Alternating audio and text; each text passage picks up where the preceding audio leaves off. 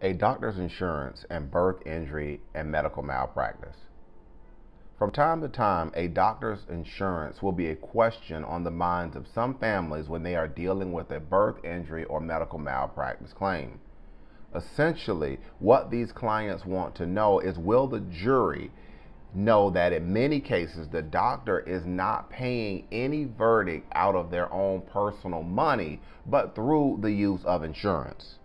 Please remember that the information that I am providing in this educational talk is general in nature. If you have specific questions as to this issue and your set of facts, be sure to speak with an attorney about your specific issues for your specific case. Now, why birth injury and medical malpractice cases can be different. I think you have to understand that to be able to understand the insurance question.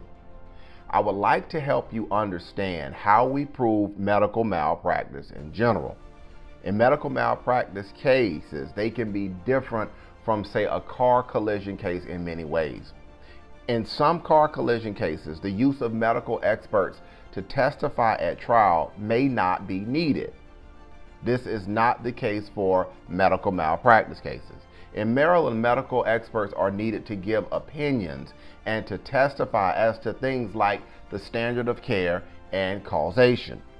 Other experts may also be needed to help explain the damages portion of the case. Essentially, these experts will testify as to the applicable standard of care in the case and whether the treating doctors or medical professionals deviated from the standard of care, causing the baby's injury in a birth trauma case or a patient's injury in a medical malpractice case. Now, let's talk about the doctor's insurance in a birth injury case. So now we're going to go to this question. We're going to bring up the fact of the insurance and medical malpractice cases, and we're going to explain from there. If you analyze what I just said, you should be able to see that when we're talking about the standard of care and causation, the fact that the medical doctor has insurance is irrelevant as to these questions. In a jury trial, the rules of evidence will not allow for irrelevant or confusing evidence for the jury to consider. The fact that a medical doctor may have medical malpractice insurance plays no role in a jury's analysis of whether there was a departure from the standard of care which caused the injury. And as a result, in many instances, the fact that the doctor or nurse has insurance will not be admitted into evidence or will not be something that the jury will know or take into consideration when delivering their verdict.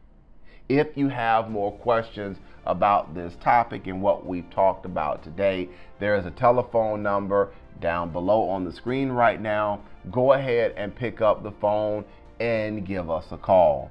We talk with families all the time regarding birth injury, HIE situations, or cerebral palsy, MAS, shoulder dystocia. This is what we do.